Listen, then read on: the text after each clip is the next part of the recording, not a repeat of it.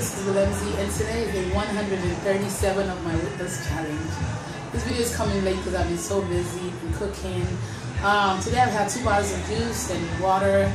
I've also had, I went to Red Lobster yesterday. I took my son out. I haven't been to a restaurant to eat in like 5-6 months, actually 4 months. Since I started this challenge, I haven't been out to eat. I just eat what I make, or so yeah, I really needed something different yesterday. But yeah, everything is fine.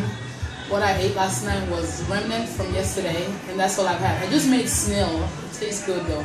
I'm tempted to eat it with some rice. This challenge, I don't know, man. But whenever I eat, I try to drink juice to flush it out. It's been working for me because I've stayed steady on the same.